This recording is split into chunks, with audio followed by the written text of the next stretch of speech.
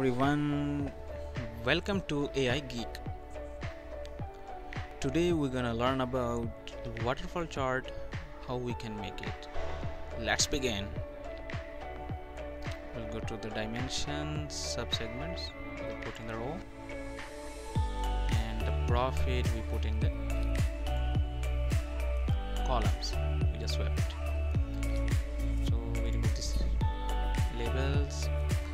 Our next process is we have to calculate the field.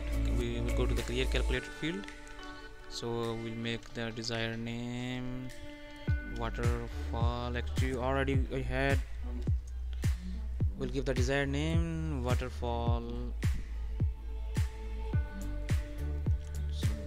slash new. It's okay, whatever it is. So we just put the minus sign, and then we can drag and drop profit here. So it's mean we reverse the profit, that's it. It's okay. The waterfall new, we put it on the size. It's not yet changed. So what's happened, because we not make the quick table calculation, we'll go to the profit, we'll make the quick table calculation. It's running total.